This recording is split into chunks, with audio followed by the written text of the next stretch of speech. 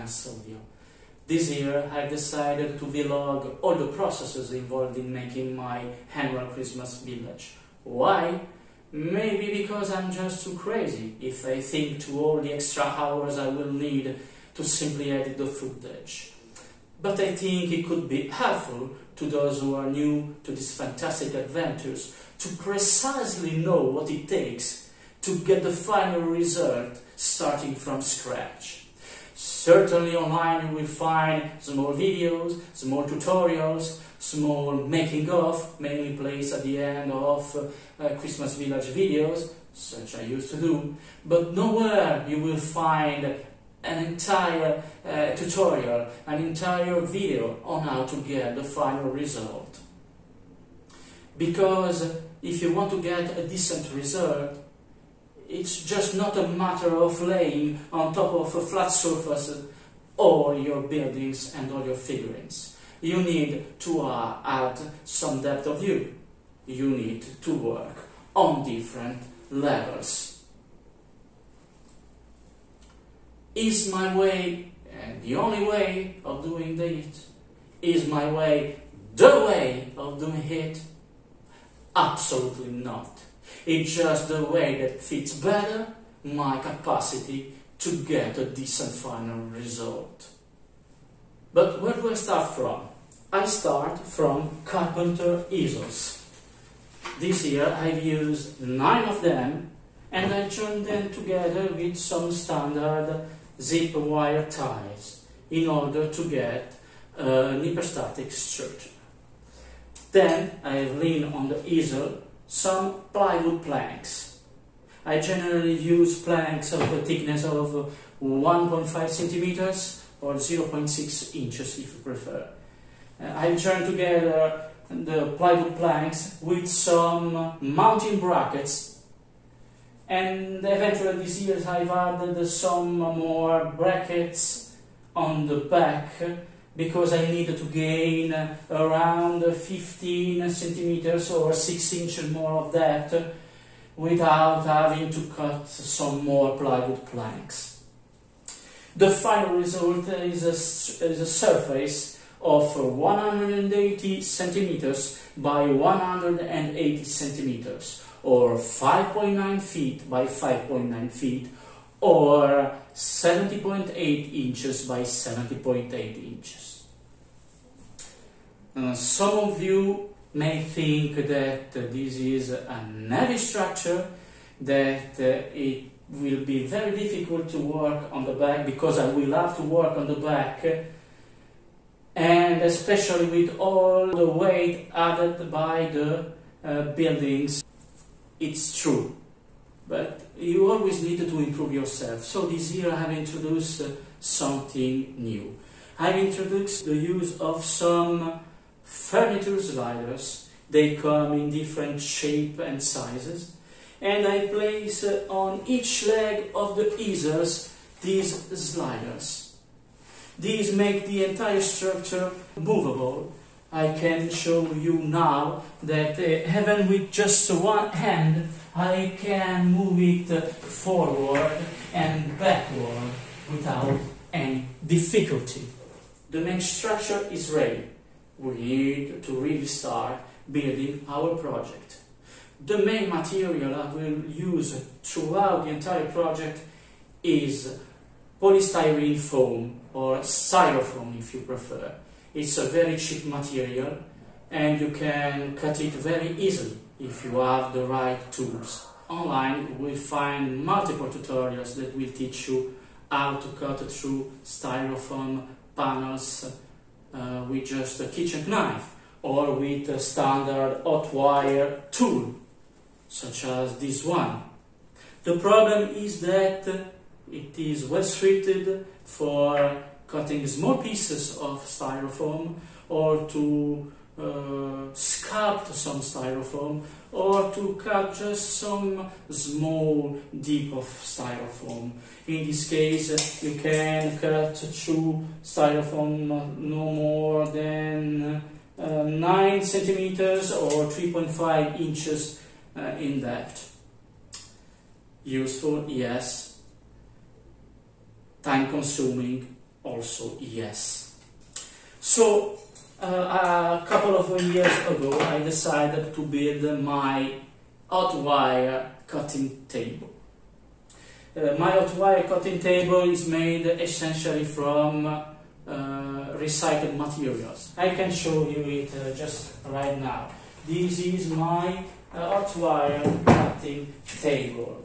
I've used some recycled wood, and I use a bicycle hanger I had in my cave, some micro wire, and of course it will need electrical cabling.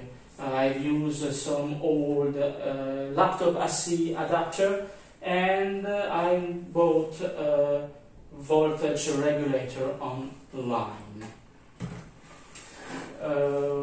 Maybe I will show you a detailed video on how I made this.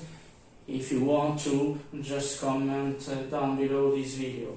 I also used an L-shaped aluminium profile to get a stopper, to get a ruler, a precise ruler, and I had some roller ball bearings in order to slide the aluminium profile along the cutting board. Let's start placing some styrofoam panel on the structure. Let's start with the styrofoam panels. I generally start with panels having a thickness of 3 centimeters or 1.2 inches. By the way, I'm sorry if all along this video I use sometimes metric units without converting them to other units, but I'm mainly used to metric units. So I will assure you that if I forgot some conversion, I will put them on the video during the editing. This set apart, let's go placing the first 3 panels. I start by placing them at the far end of the structure, one by one.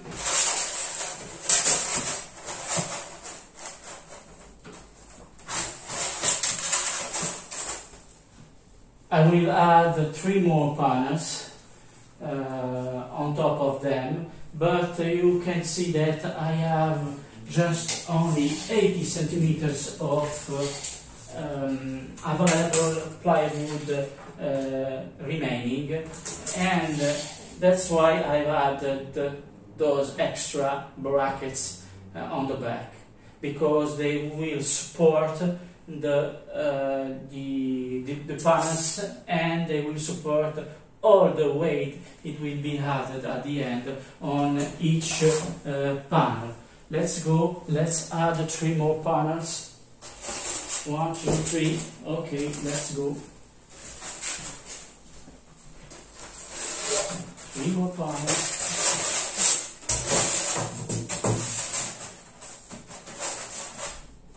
You can see that I have no space, so I need to slide the structure.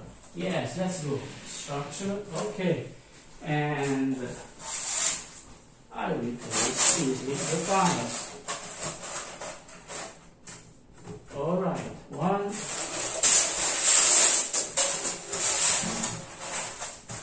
2,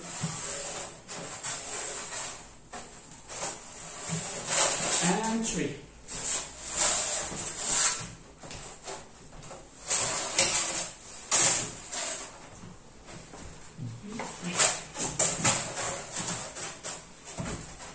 Voila, it made.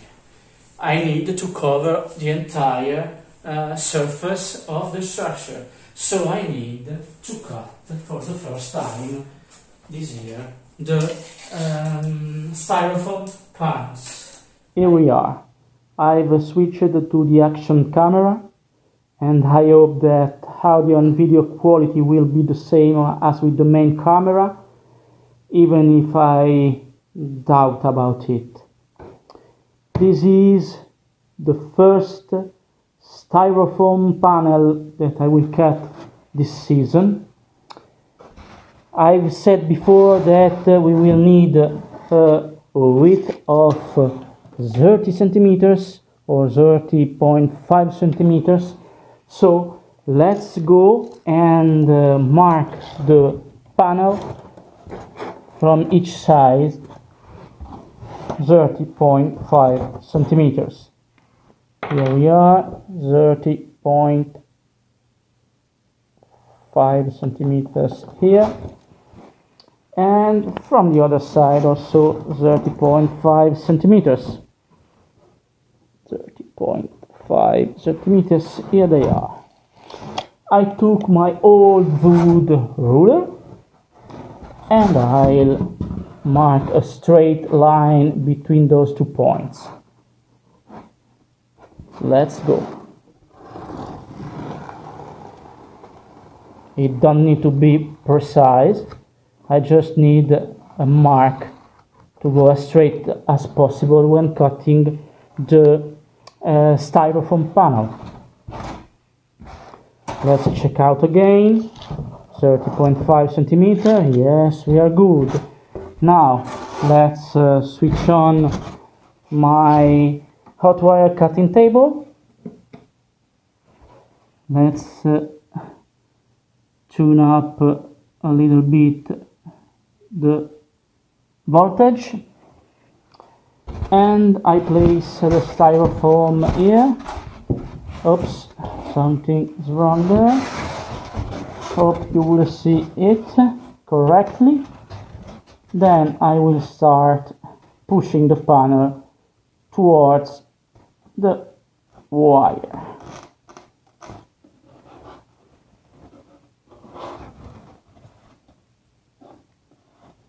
Let's adjust something a little bit the camera, otherwise you won't see anything.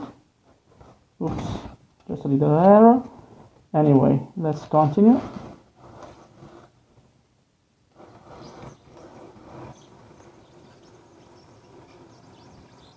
It's a slow process.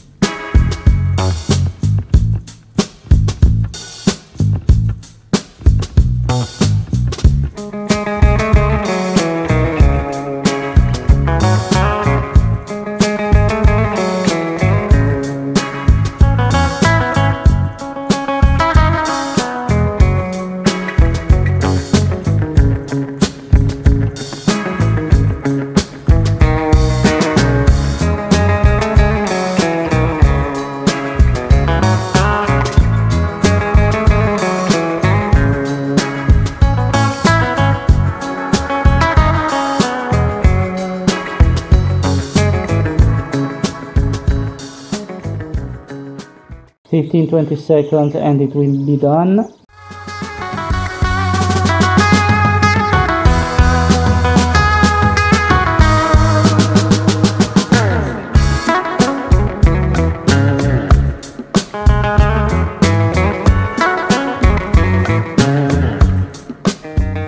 Done.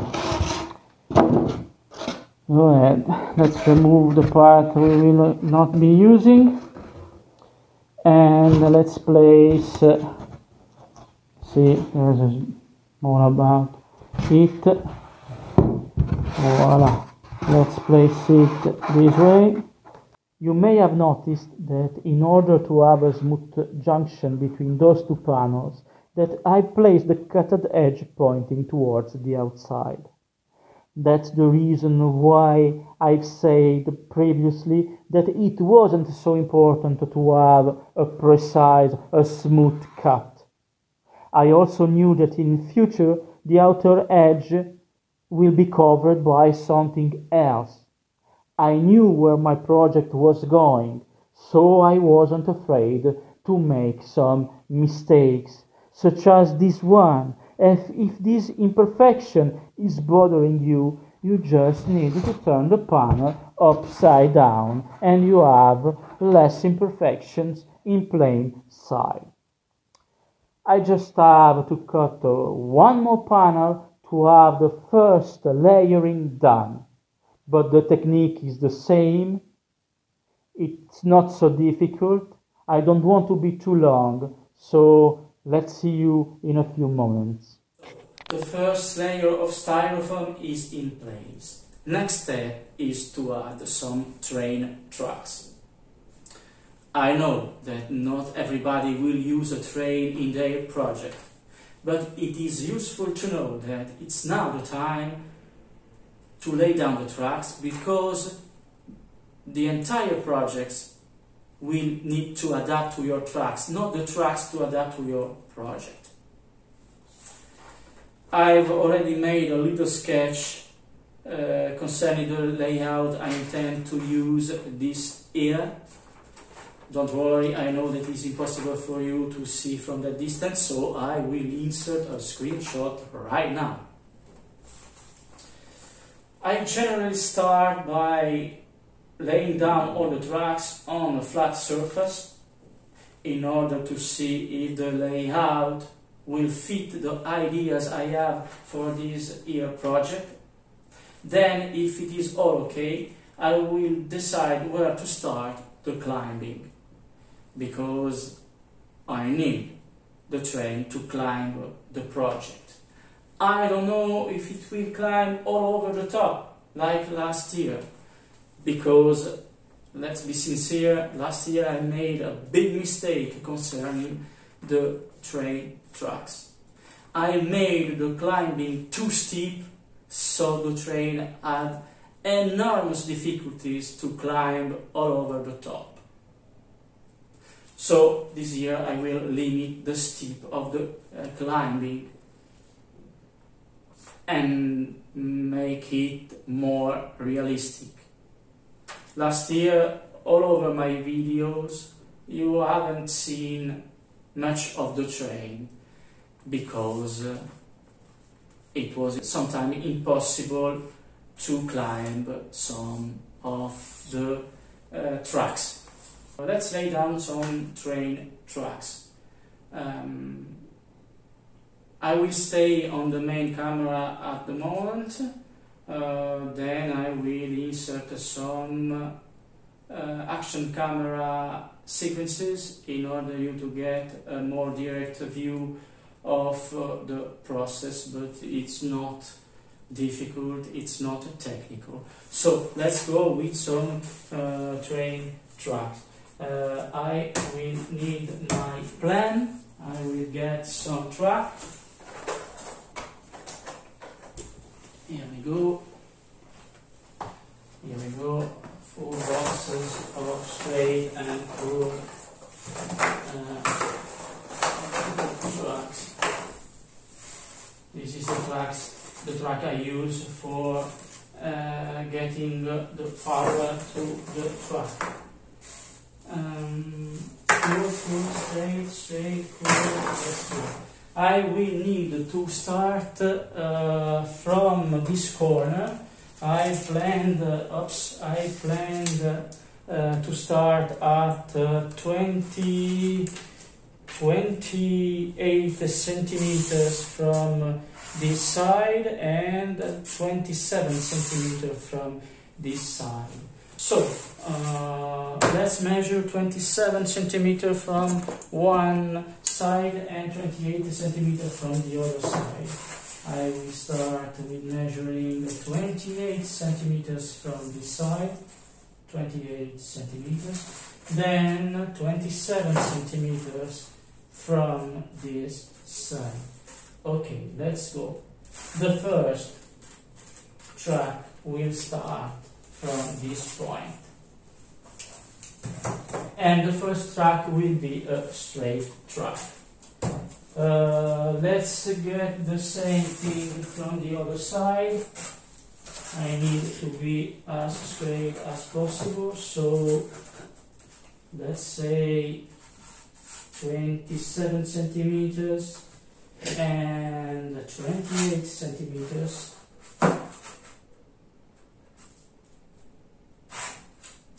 There we go. Then I will take my paper tape.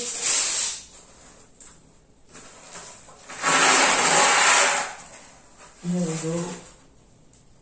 I need to be straight. I will place the tracks along this line. I will start with some straight track.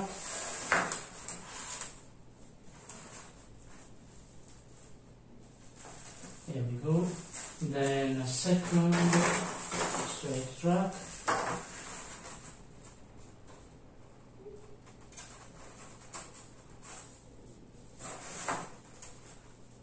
Then third, fourth, and fifth.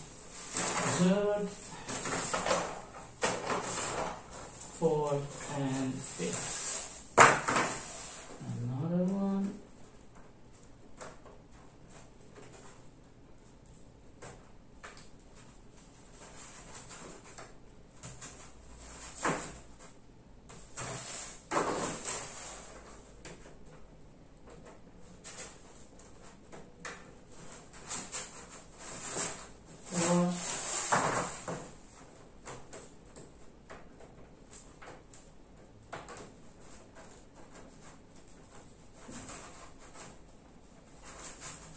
Okay.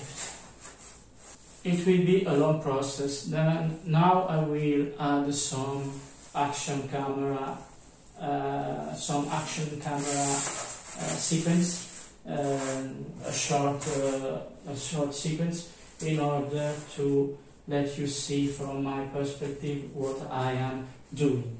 Let's continue from my point of view for just a few moments. I've started from this point. I've added 1, 2, 3, 4, and 5 straight tracks. 1, 2, 3, 4, and 5 straight tracks. I need to add 1, 2, 3 curved tracks. So let's go. I don't know if you can see it. No. Now it's better. I just took 3 curved tracks and I will join them this way, and I will join the 3 curves to the straight curves already planned. Voila.